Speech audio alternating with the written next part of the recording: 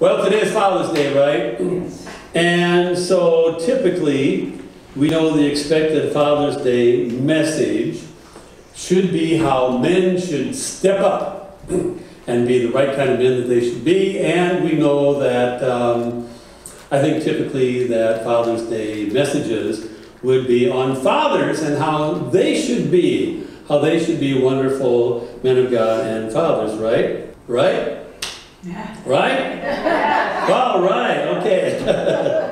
I think of the time that the phrase in the book of Job comes to me where God tells Job, okay, Job, stand up and be a man.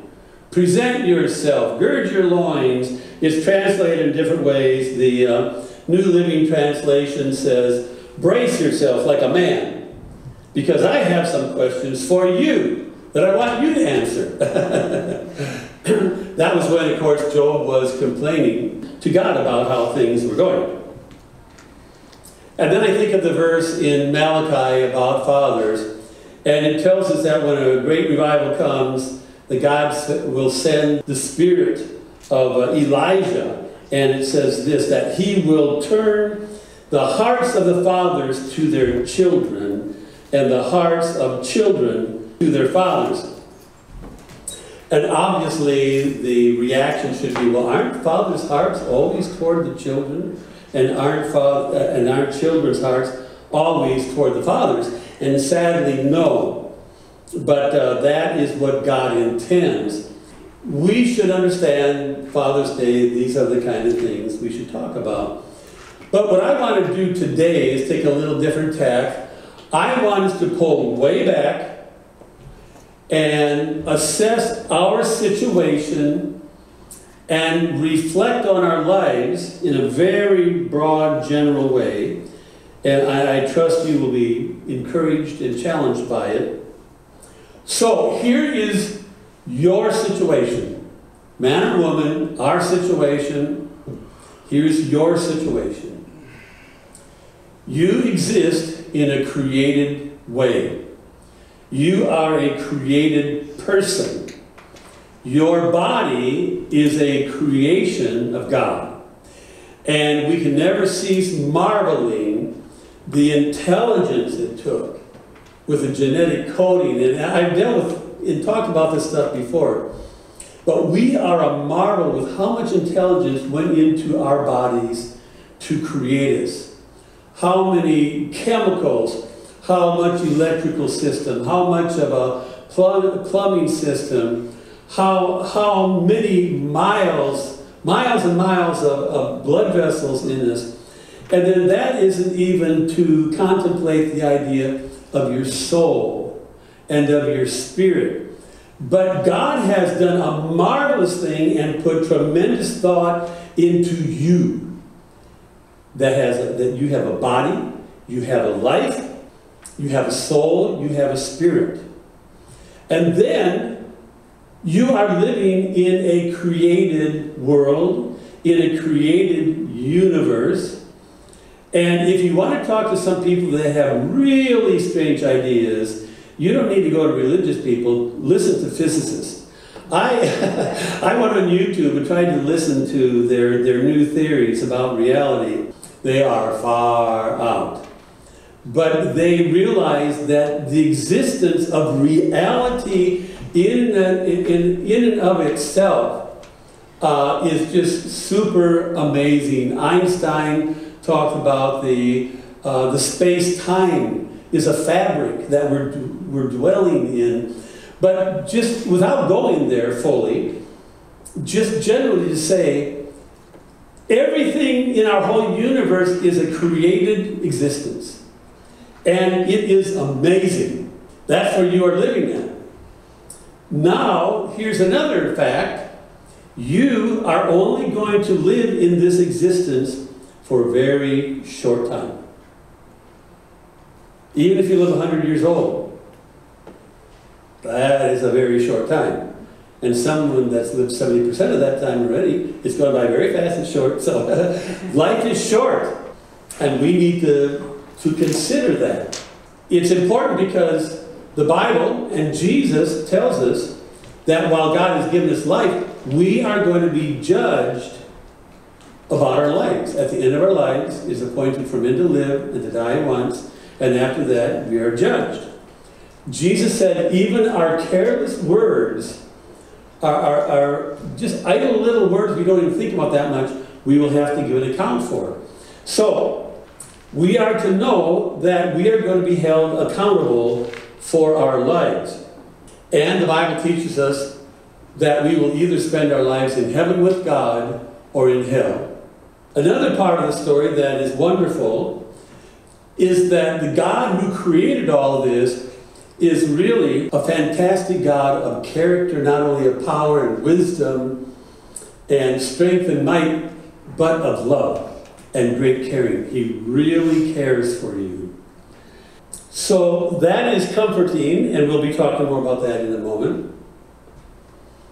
But as God as creator, He really wanted you and all of His created beings, including angels and seraphim and everything that He's created that has some thought, not to be puppets, not to be devoid of soul and of thought, but He's given us complete freedom to be however we want to be. Would we have it any other way? I don't think so. But that's the reality of creation. When you give somebody complete freedom, people are going to test the limits. People are going to do their own thing. And we really wouldn't want it any other way. The problem with that is people don't always choose correctly. And if you look at the history of mankind, we see that there are wars, there's evil, there's murder, there's all kinds of terrible sins that people commit against God and against one another. But God has devised a plan to separate us from our sins, because you see, God as a good God and as the God of the universe cannot excuse sin. I've told the story before how I was asked to visit a lady one time. I didn't know her, but she was bitter. And I went into the house and the pastor started talking to her, and she started saying, "You can't tell me that God just forgives and forgets things. That would be just terrible. I cannot believe that." And you could tell she was speaking from a pain where she had really been violated, and the more she talked, I realized she's totally right. And so I agreed with her. I said, you know, you are absolutely right. That would be totally unjust. Just if somebody does terrible things to another person and then say, that's okay. We'll just forget about it. We won't deal with it, right? That's right. But I said, that is the whole purpose of the law. Eye for eye, tooth for tooth, life for life. That demands justice. If there's sin, you got to hit it. You got to punish it. You can't let it go. But I said, that's the whole purpose of the cross. That's why God sent His Son. He didn't say, we'll just forget about sin. We're going to deal with it. And His Son came as a Son of God in human form, stretched Himself out in place of our punishment.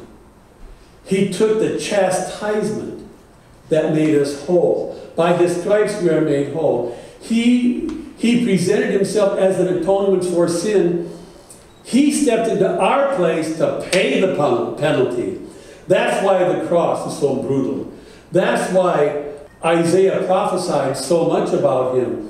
How He would see the torment of His soul, and by that He would make the penalty for sin. He would make an atonement for sin. So God made a penalty to be paid for. So now all these decrees, just like if you get a traffic ticket, you know, there are decrees, spiritually kept track of everything you do wrong. He said He took all of those and nailed them to the cross in Christ.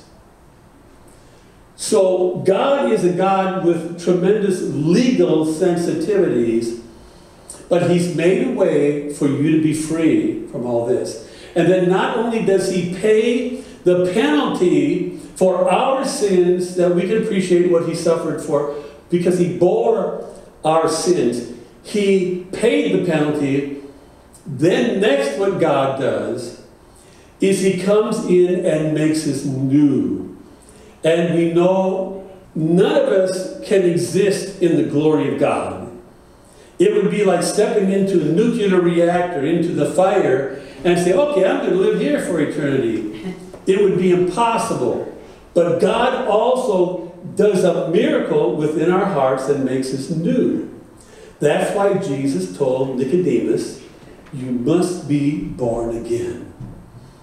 And so when we receive God's forgiveness and we ask him to come into our lives and make us new, we are reborn in the Spirit. The Bible says if anyone is joined to the Lord, he becomes one spirit with him. And in our spirit man, we have a new creation. The Bible says it's an anchor of the soul that enters in behind the veil. The veil is a separation between us and God in the Holy of Holies. And that veil goes, that connection is right into the throne room of God, into the heart of God. You are now seated with Christ in heavenly places. So now we are going to be remade so we can live eternally. And that inner nature will help us change the outer nature, and we are being transformed from one degree of glory into another. God wants you to live in glory. God wants you to have eternal life and be totally blessed. So isn't that a wonderful plan? Amen. That is an awesome thing that God has done for us. And if you've ever talked to people that have been to heaven, and it seems like we've heard of so many, lately on the internet there's Kat Kerr. She comes and goes back and forth from heaven all the time, and she is telling us about what heaven is like, and that is awesome. Bob Jones, a prophetic man, same thing. He would have visitations by the Lord, but the Lord would take him back and forth to heaven. We had a deacon in our last church we were in before we came here, was dead for 3 hours and in an explosion and woke up, and he was visiting with his brother in front of his mansion who died before and talked about the glory. We listened to, went down to Des Moines to hear testimony by Dr. Eby, who was coming through, who died, was dead for hours, woke up in the morgue, and he had been to heaven, describing heaven. We have a fantastic God that loves us so much. In spite of our sins, he wants to transform us into the way he is and to live in all the goodness and all the holiness. So we are to reject sin. We are to reject evil, because the problem is all people have sinned. All come short of the glory of God. Amen? Amen. You here know that. But it's good to think about this again. One thing I think is wonderful is that God is so incredibly smart. Like I said, the physicists are still trying to understand just the concept of reality, how it can be here. And if you're a nurse or a doctor, if you've heard anything about how the body works and the complications of it, you know, God is extremely intelligent. He has such wisdom and insight and knowledge. But the good thing is, God doesn't expect you to be a genius in order to be saved. You don't have to know all the complexities of everything before he would say, okay, you're smart enough to be one of my kids. I don't want any dummies in heaven, and you just don't make it. You know, if you're a C+ student, you're not going to make it. You got to be an A+ student, perfect in all understanding, or you can't come into my house. Aren't you glad it isn't that way? Well, some of you A people, you know, you might be okay. You might think, that's all right.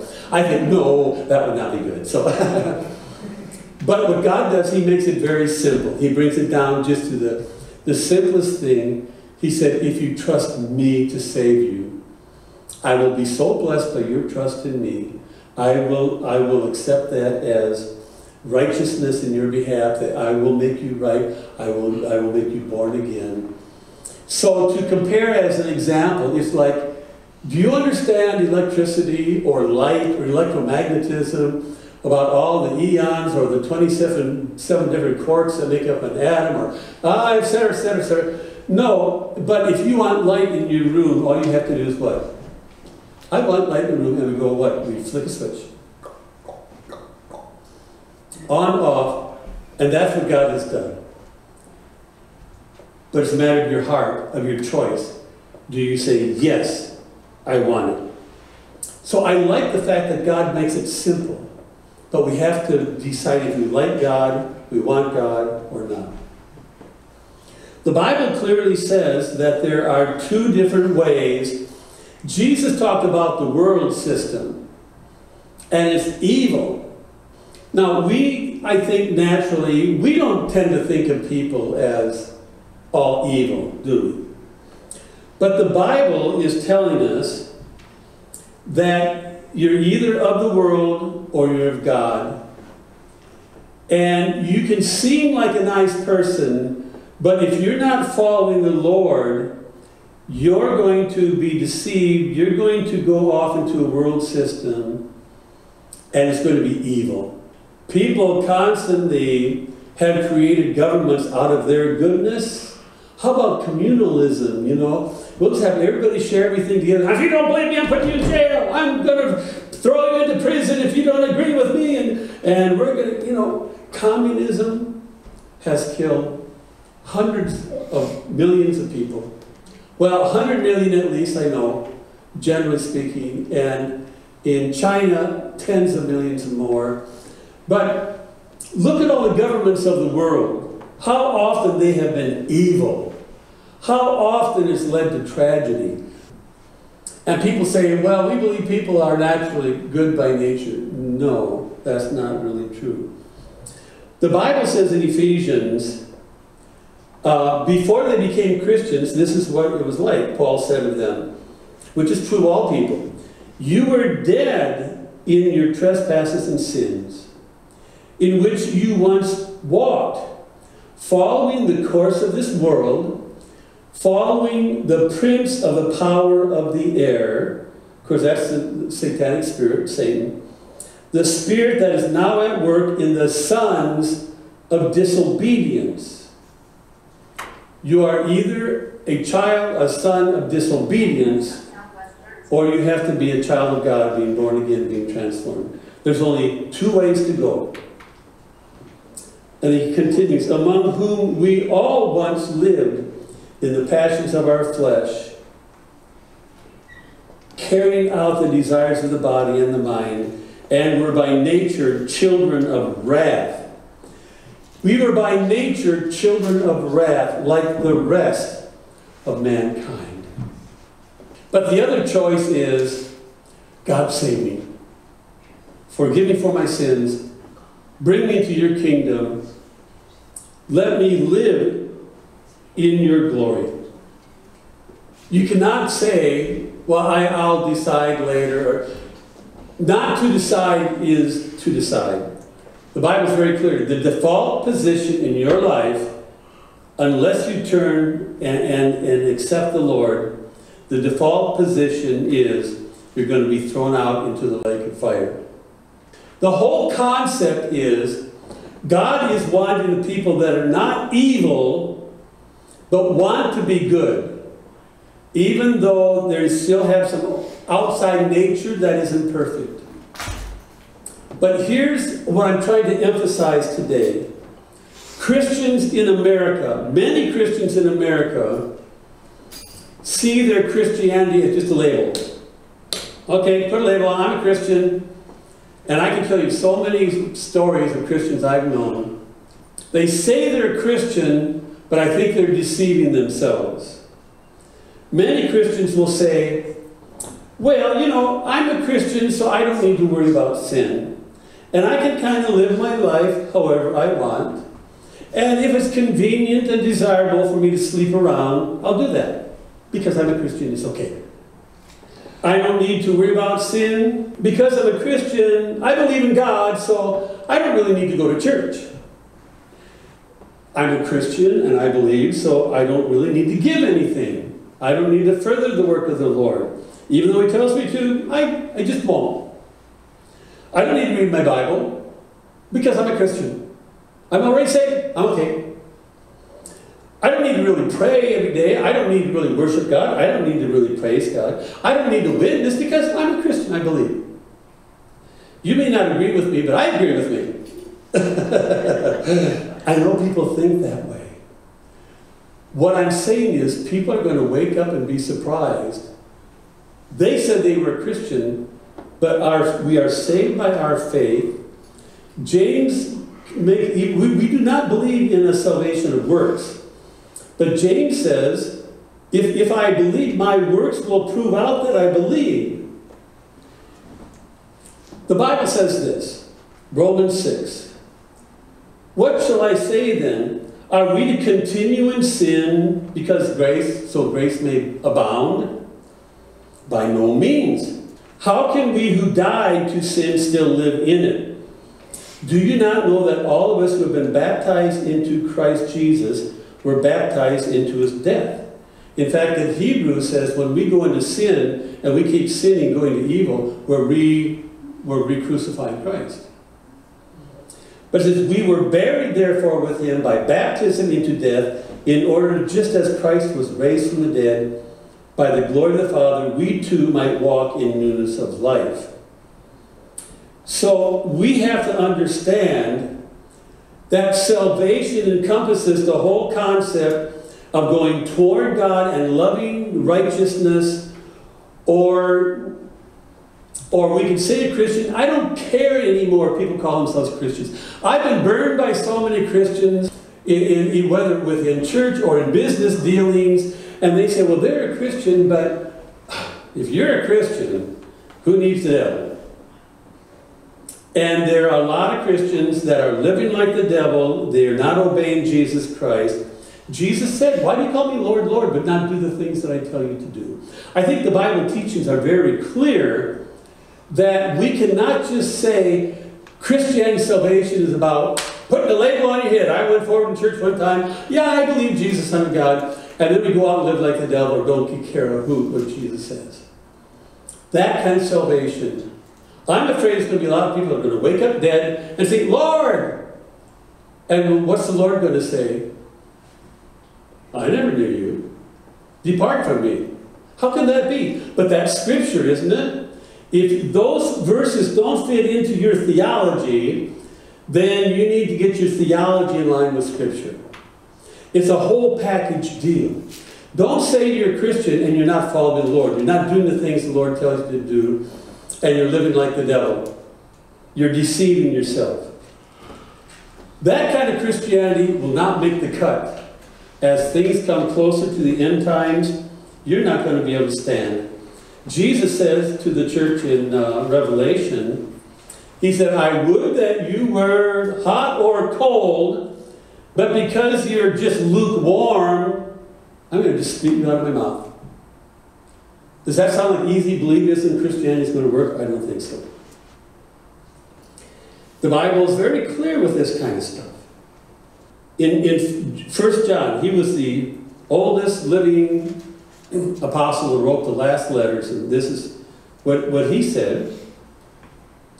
By this we know if we have come to know him, if we keep his commandments. Whoever says, I know him, but does not keep his commandments, he is a liar. The truth is not in him. Is that pretty strong? Yeah. It's a whole package deal. You can't separate out faith and your actions and think that you can just put a label, say I'm a Christian, and now I won't give, I won't go to church, I'll mess around, I don't really care what God says, and I'm saved by grace. No, that is not the way it will work. Our faith says, I choose to love God and his righteousness and follow him and believe in him and go after him. Not, oh yeah, I believe in God, but I'm going to follow the devil. I'm going to act like the devil. I'm not going to obey the Lord in anything. We have to understand our theology has to be wrapped up and solid together. Here again, Ephesians 5:5. For you may be sure of this, that everyone who is sexually immoral or impure or covetous, that is an idolater, has no inheritance in the kingdom of Christ. But wait a minute. I thought those people who proclaimed Christ, they went forward in church, and they believed in Jesus, and so why are you telling me this, Paul? He continues, let no one deceive you with empty words, for because of these things, the wrath of God comes upon the sons of disobedience. It's a package deal. And we have it offered to us. But we can't play games with it. The idea is you love God and you love righteousness and you're walking after Him or not. Here's the wonderful deal about it all.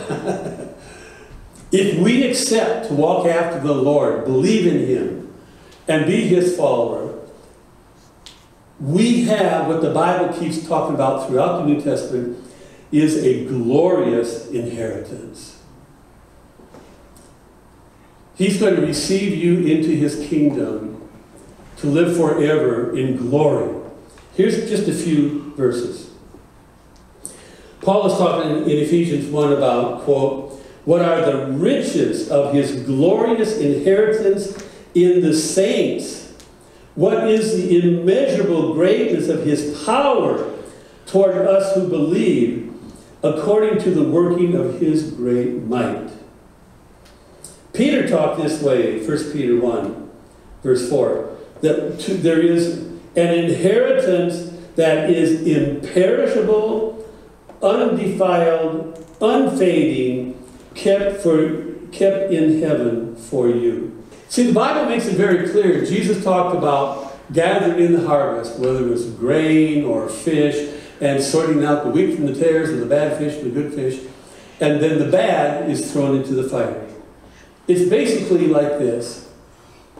He is talking about the difference between the stuff that is garbage, that you don't want in your home, that He doesn't want in His home, and the stuff that is wonderful, He's going to treasure and bring into His home. And ultimately, if you're measured as garbage and evil, following after the devil, He's going to throw it into the pit that ultimately He's going to have a lake of fire. He throws that fire, everything into that fire, and then He takes that whole hell and He flings it into space to forever travel away, away, away from God. Besides the pain, because you are also going to be, you have an eternal life, did you know, whether you accept Christ or not. Jesus said the time is coming when all who are in the grave are going to wake up and hear His voice, some to glory and some to eternal punishment. He also uses the valley of Hinnom, which was the garbage dump, as a picture of hell, where they threw criminals' bodies, animals' bodies. And in my hometown of Parker, they always had a dump, and it was always burning out there. You take stuff out, you throw it into the old garbage pit. Things are always fires going, and that is what hell is going to be like. You don't want to go there. Don't play games. Get your theology straight. It's not a label that saves you. It's a heart of transformation, becoming the man and the woman of God that God wants you to be. Am I scaring you enough? It's called the fear of God. We really need to have the fear of God. But understand, it's the love of God that should also constrain us. Amen? Amen. But His great love for us, He wants to bless you for all of eternity. He wants to give you a mansion. He wants to give you eternal life, never sickness, never pain, constant blessing upon blessing for eternity. What a fantastic deal. In Ephesians 1:8 it says, His grace, which He lavished upon us, in all wisdom and insight, making known to us the mystery of His will, according to His purpose, which He set forth in Christ, as a plan for the fullness of time, to unite all things in Him, in heaven and things on earth.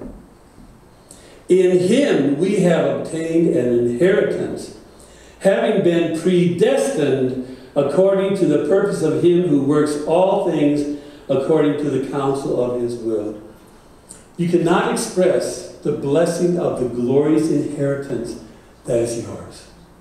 It's yours right now if we just say, Lord, I'm following You. I'm believing in You. So, what does all this mean as we wrap this message up today? Today is Father's Day. What should be our response? Well, men, what do you think God would say to us? Stand up and be a man. Stand up and be the man of God that God wants you to be. Or woman, be the kind of woman that God wants you to be. In all holiness and power and righteousness and obedience to everything He says. Now, if you might feel like, well, our country and the world's going to hell in a handbasket, well, you don't have to. Right? We don't have to. Regardless of what happens, we have the love of God, and all we have to do is say, Lord, I turn to you. Doesn't mean we're perfect, right? We don't want to get that message out there. It means we turn constantly to the Lord. We live a life trying our best to follow Him and follow after His Spirit. So, concluding the message today, when we talk about how we should be as a father of God, a father or a man of God or a woman of God, I think you probably can know very well what all that should be. But let me just close with this then and say, what do you think God's definition of being a real man of God, a real woman of God is, and is for you? Amen? Amen.